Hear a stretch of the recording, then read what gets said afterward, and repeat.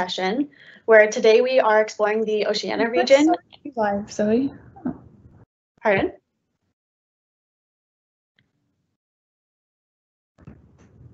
Go ahead now.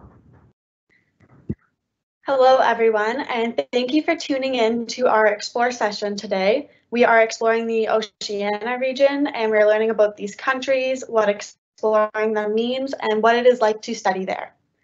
Just a reminder, each week we do explore different regions, and next week we will be exploring the Global South and what it means to explore Argentina, Barbados, Trinidad and Tobago, Mississippi, Ghana, and India. Also next week, we do have our Study Abroad Fair coming up, November 3rd to November 5th.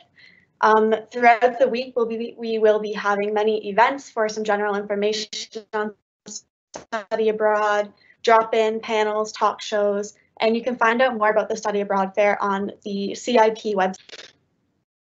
So just a couple housekeeping items before we begin. We are doing Microsoft Live Teams, so therefore to all of our attendees, you cannot use your audio or your video function, but you can ask questions in the Q&A chat function or add some comments throughout the presentation, and we will be answering them.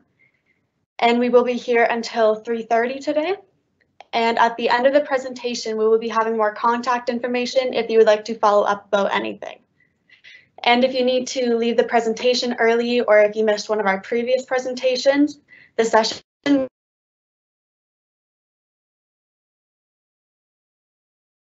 site.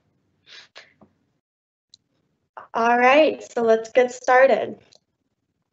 My name is Zoe, and I am a peer helper at the Center for International Programs. I studied last winter at the University of Tasmania in Australia, and I'm currently in my 4th year studying psychology. Also with me, we have a past study abroad participant. Her name is Emily, and I will let her. Hi, I'm Emily. So this last winter, I was studying at Lincoln University in New Zealand, and I'm studying landscape architecture, and I'm also in my 4th year.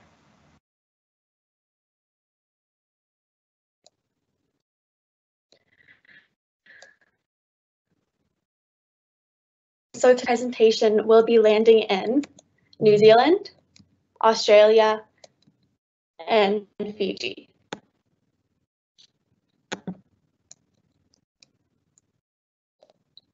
All right, so let's take off. Our first stop of the day is New Zealand. So what it means to be exploring New Zealand is that you can visit Aoraki, Mount Cook. It is the highest mountain in New Zealand. It is listed at 12,218 feet. There are many hikes and short walks that are well formed. There's glacier viewing, mountaineering, and lots of skiing that you can do. You may also be there during Anzac Day, which falls on April 25th. It is a public holiday in New Zealand and Australia, and it commemorates New Zealanders and Australians who passed away in war and honor those who have returned. Also in New Zealand, you may be able to try some Hokey Pokey ice cream. It is a creamy vanilla ice cream with pieces of honeycomb toffee. It has been a flavor favorite since 1953 when it was created. Emily, when you were in New Zealand, were you able to try any different types of food over there?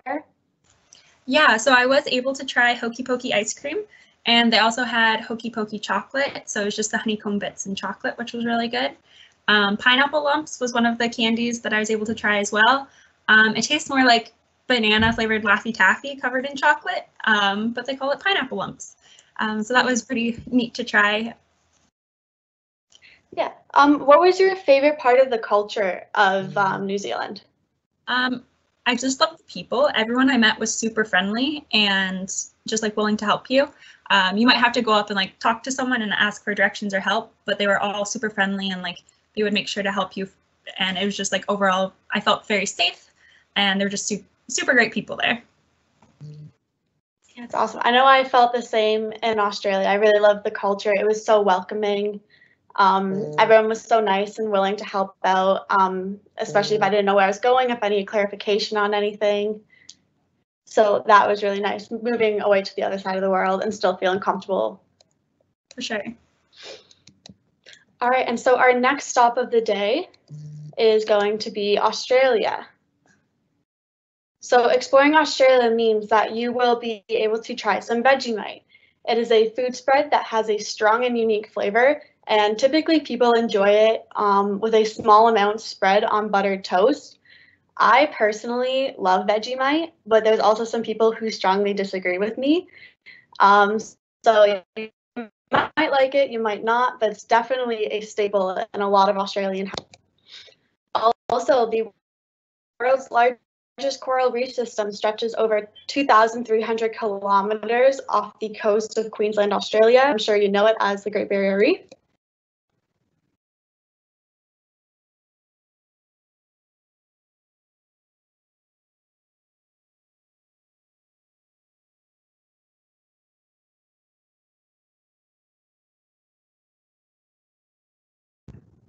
The last stop of road trips that I did while I was over there. And I have to say, this place is absolutely gorgeous. There's so many trails that you can do. We were supposed to be camping, but it got pretty cold, so we switched off to a cabin. There's also a lot of wildlife you can see here. This is where I saw my first wombat, and I saw maybe 20 echidnas over there. So it's absolutely amazing experience at Cradle Mountain, that's for sure. All right, and so our last stop of the day is going to be Fiji. So exploring Fiji means that you can try some fish lolo. It is a classic Fijian dish prepared by simmering meaty white fish in lolo, which is coconut milk, and it's garnished with tomatoes, onion, and ginger. If you are interested in trying some cultural dishes before you go abroad or when you're interested, if you go to the CIP website, we do have some food and recipes that you can try, and there's also a recipe for steamed lolo buns, if you would like to give that a try. You can also visit Garden of the Sleeping Giant. There's 2,000 types of orchids, many native plants, in a tranquil setting with paths and picnic areas, so it could be a nice way to spend some time walking around in nature. And you can also visit Sri Siva Subramania Temple. It is the largest Hindu temple in the Southern Hemisphere. You can visit and explore its architecture and join the lively Hindu festivals there. So now that we've talked about what it means to explore these areas, you're probably wondering, what is it like to actually study here? A lot. Majority of the classes there will be taught in English, but there is some different language slangs. In Fiji, bula means hello, and in New Zealand, kia ora is hello. So Emily, did you learn any of the language or any of the slang before you left? Is there any words that mean something different in New Zealand than they would here? Yeah, so there's a bit of slang and like different words. A lot of it more I picked up while I was there. But there was this one YouTube channel that I found was really helpful to watch. As in New Zealand, they use the alphabet a little differently. There's some letters that they don't use, and sometimes when different letters are together, they're pronounced differently. So like WH together instead of like WA here, it's like pronounced as an F there. So some of the Maori names are quite difficult to say if you're not prepared because some of the arrangements are pronounced differently. Yeah, I know when I got to Australia, I learned that there is a lot of slang there, and some of it I wasn't familiar with. They say good day a lot for hello, but they also refer to the afternoon as arvo. They refer to bathing suits as togs. They say snags for sausages. Fair dinkum, it means fair enough. They also refer to McDonald's as macas. So there's definitely lots of different words and everything that have different meanings. So it could be helpful if you look up different slang terms before you go. And the currency exchange. So we created this PowerPoint with the current currency exchanges, but those can change every single day. So definitely keep track of those. But $1 Canadian can be roughly $1.07 in Australian, $1.14 in New Zealand dollars, or $1.63 in Fijian dollars. And so just to put this in perspective, a cup of coffee could be $4.25 in New Zealand, $3.96 in Australian, or $5.81 in Fiji. So just to put it in perspective, the cost of living compared to Canada, it would be cheaper in Fiji, but rent would be highest in New Zealand and Australia. So Emily, what was the cost of living like for you when you were living in New Zealand? Did you find like it was more expensive? There were some things that cost more than they would here?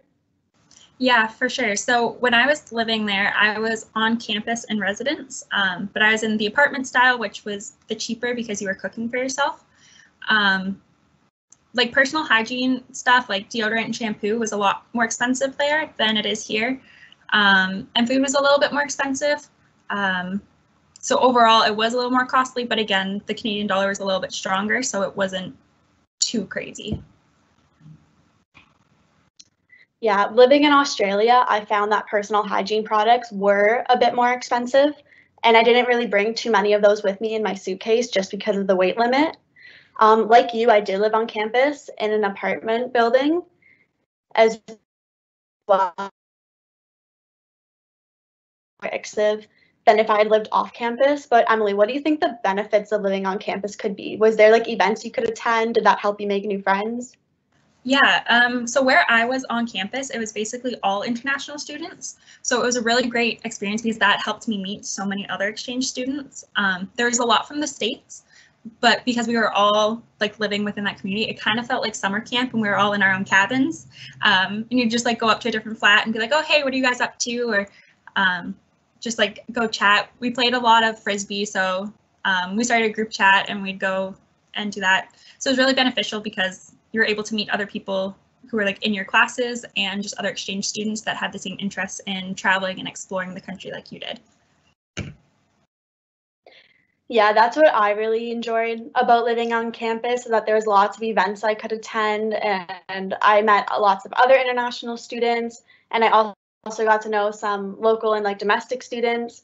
And I was also close enough to campus that I could attend the events that they had there. So that was, although living on campus did cost a bit more for me, it was worth it in the end. All right, and scholarships for this region. As a Guelph student, you are able to apply for travel bursaries and scholarships, but also you are still eligible for OSAP because you are still registered in an Ontario university. So that's really helpful. You don't have to be paying all the international fees because you pay the University of Guelph your tuition.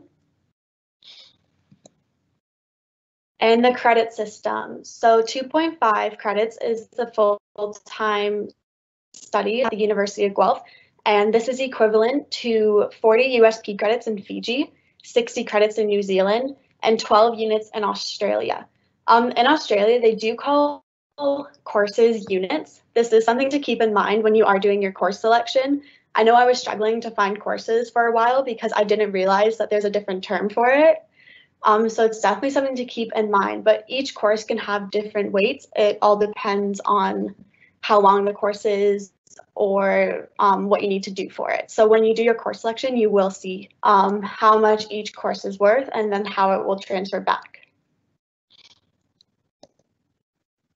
And the semester dates. Semester 1 in the Oceania regions is February to June, which is the winter semester here at U of Guelph.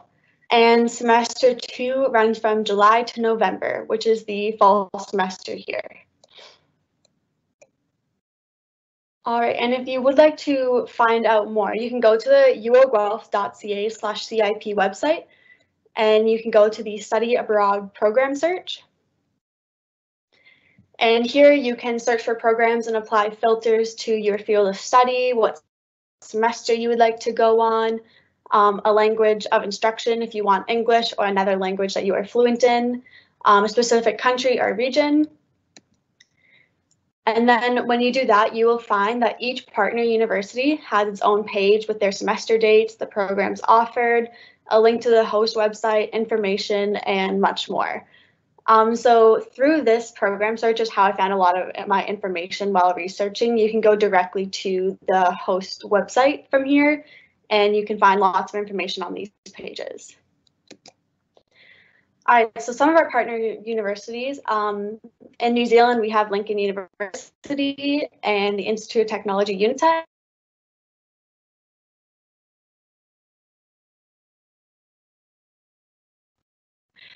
And we have quite a few partners in Australia. We have the University of Adelaide, Australian National University, Curtin, Edith Cowan, Victoria University, Griffith, Queensland University, University of Canberra, RMIT, the University of Sydney, Deakin, La Trobe, and University of Tasmania, which is where I went.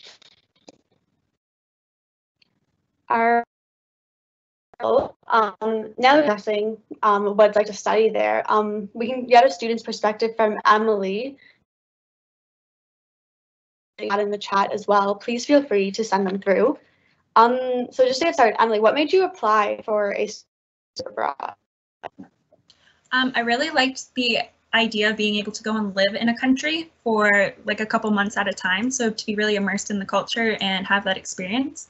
I figured like once I get out into the professional world and start working, it's going to be a lot more difficult to go and live in New Zealand for 5 months and completely change my life. So it was great that it was built into my program to be able to go abroad and have that time built in. So that was a big push to do that for me, just to be immersed in the culture and be able to explore the country. Yeah, so what drew you to that country or like to that culture? Like what made you want to go to New Zealand? I've always just like had New Zealand kind of in the back of my mind, as weird as that sounds. Just whatever I see of it or see other people traveling or talking about New Zealand, it's always like, oh, that's so cool. Like I'm going to go there one day. Also, like when you watch the movies like Lord of the Rings or Narnia, some of Narnia is filmed in New Zealand. So to see just like the amazing scenery, as well as I love camping. And so that's a huge thing in New Zealand is all the camping and hikes or tramping as they call it. So to be able to just do that on the weekends, and my friends and I, we just pile into a car and drive off somewhere and go camp for the weekend. It was just really amazing to have that opportunity and be able to integrate that in with my schooling. Yeah. So how easy was it for you to travel around New Zealand? Like, did you rent, or was there public transport available? So there was the bus system, but the bus isn't like super reliable. Like it's always going, but it has specific times basically. It's not as frequent as like here in Guelph is. So I was with my friends who rented a car. A lot of people will buy older cars in New Zealand. That's a big thing is like travelers will come buy a car and then they'll sell it before they leave. So you can generally like purchase a car. Because it's so mountainous, it's not very direct to get places because you got to travel all around like the winding mountains. So it is difficult to get places. So a car is highly recommended. So like my friends, they rented a car and then we were just pitching in and we'd always split gas. So it was a lot cheaper that way and more manageable. Yeah, similar in Tasmania, we had the bus system as well, but they're not always the most reliable. But there was a bus station right near campus, so we could easily hop on right after school and go closer into the city. We could bus to one of the mountains away to go do some walking tracks. And then like you, me and my friends, we did split gas money anywhere that we went. Personally, I didn't rent a car with anyone. Most of my friends that were domestic students there, they had a car, but we did just split gas money when we would plan to go somewhere. So it was pretty good that we had that option. But you're mentioning that you like to do camping and that you'd wanting to travel around New Zealand. Have you done much traveling before, or but with yourself or with others? So I'd never done any solo traveling before, so this was a first, and especially going to the other side of the world, it was a little daunting. But I had traveled around a bit, like the States and stuff with my family, so I had some experience. But like I said, like being on campus, I met a bunch of other international students, so we were all same idea, same desire to want to travel around and explore. So it was great just to like get a group of students that all wanted to do the same thing. And it was really easy. We'd be like, okay, this weekend we're going to Kaikoura, and then we'd basically just go plan it a few days ahead, book anything we really needed, and then just find a campsite somewhere and set up for the weekend. Yeah, like you, I've never traveled solo before. I had either traveled with friends on planes or with my family. So my first big flight alone with many layovers was very far and very long. So when you were accepted and you knew that you were going to be traveling solo for the first time, how did you plan to go abroad? Like, was there anything that you were concerned about that you had to plan in advance at all? So my parents were a huge help with the whole process of my flights and everything. My dad's an air traffic controller, so he kind of has a little leg up on the average person with the flights, and he really wanted to make sure I was routed through Canada as much as possible. So like I flew out from Toronto to BC and then straight from BC to Auckland and then Auckland to Christchurch. And then he tried to make sure that I was flying at decent hours, so I'd get in at like, I think I got in at like 8:30 in the morning or something like that to Christchurch, so I wasn't getting in at like the middle of the night and then trying to figure out getting from there to the school. Also, I kept in contact with my school, and they actually picked me up from the airport and drove me to campus. So that was great that that was something that the school offered, so I didn't have to worry about that. Yeah, I know when I was talking to my parents about it, one of my mom's biggest concerns was when I got to the airport in Tasmania, how would I get to the school? Mm-hmm. And University of Tasmania, they did offer to pick me up and then shuttle me to my accommodation. So that's definitely really helpful. A lot of host universities do offer that, but there's also, you can also cab, you can Uber. But I also just think talking with your parents about studying abroad is definitely really important. Were they supportive with it at first, or how did you educate them on where you were going? Yeah. So within the landscape architecture program, it's built in to do internship or exchange third year. So since first year, we've kind of been talking about this. And then I'd been talking about I wanted New Zealand. So my parents weren't really surprised. And especially like, I was like, oh, I applied today. And they're like, oh, okay, great. They were more surprised when I actually accepted it. They weren't sure I'd be able to follow through with it, but I was set on it. I was very determined I was going to do this. So I really surprised everyone with actually following through with it. But my parents were really supportive, and it was something that we'd been planning for a while. So that definitely helped with the process as well. Yeah, definitely talking it over with your parents. It can be a bit of a nerve-wracking conversation at first, because I had been wanting to go to Australia since I was like 15. So I told my mom, I was like, oh, I applied today. And then she's like, oh, yeah. And then when I got my acceptance letter, I called her. And she's like, what is that? And I was like, oh, I got accepted. She's like, oh, like you actually got in? I was like, yeah, I did. So yeah, definitely having their support. And then I remember I laid out all the phone numbers for my mom, anyone she could contact. If she had questions or if she wasn't able to get a hold of me, she had a lot of my paperwork at home and anything that might need to be done while I was away. So it's definitely really beneficial to talk to your parents about it. I definitely agree with that.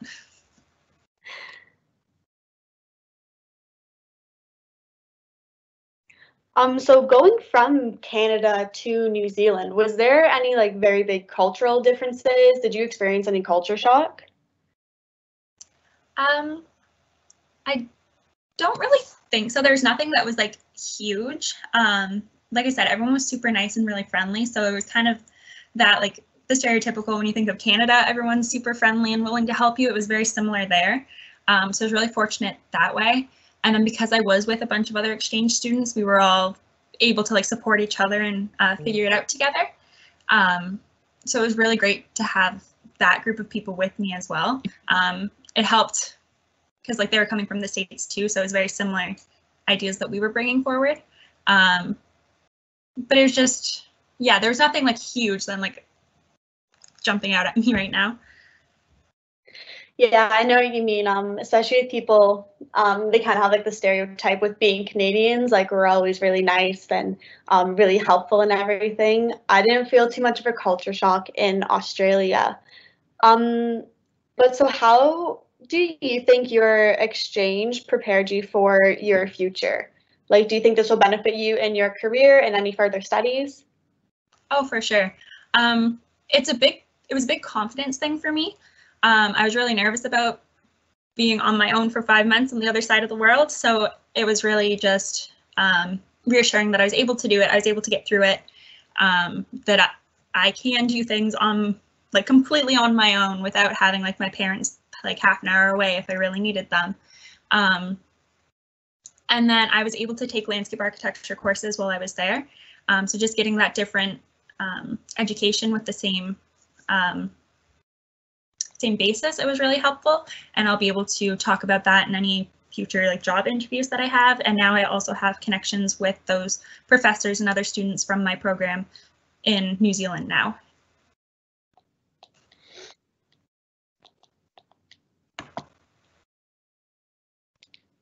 Yeah, I know going on exchange, I definitely feel like this has helped me figure out what I would like to do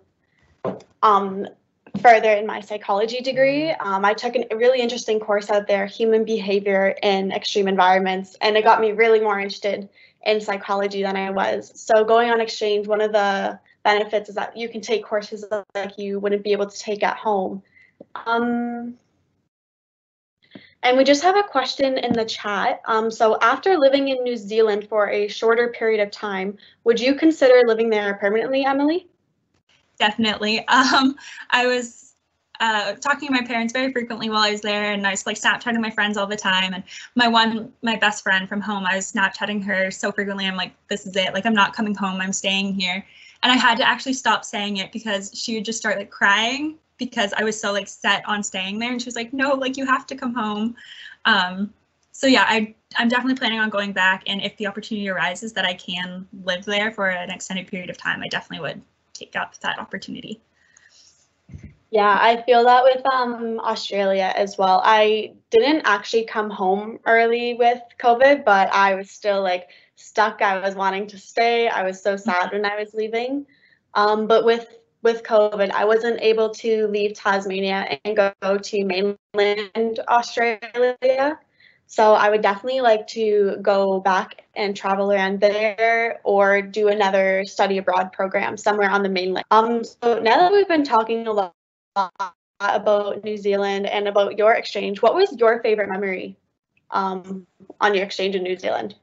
I have a few. So like the first thing that jumps out on me was one weekend we went to Kaikoura and we went kayaking on the ocean with a bunch of the New Zealand fur seals. So it was really cool to go to Kaikoura and just see all the seals everywhere sleeping on the rocks and just everywhere. And then it was awesome to get out on the ocean and then approach them that way. That's actually the better way to approach them because they're not as stressed when they're in the water. So it was really cool just to learn more about them and then get up close. So I have like videos from like in the kayak of like the seals like swimming around in the water and playing, which was just amazing. I have a new obsession with seals that I didn't know I had before. And then just being in the school there, Lincoln was a very, very small school. So like my largest class was like 150 people. And the prof was like, stop telling people to take this class. Like they have too many people, it's too big. So it's just a difference with the class sizes there, how small it was. And you really got to know all of your profs. My Maori studies prof, we'd talk to after class and he'd give us recommendations of places to go visit on the weekend, restaurants to go to. So it's just a really nice, close, like tight-knit community, and everyone there wanted to help you and make sure you had the best time there that you could, which was awesome.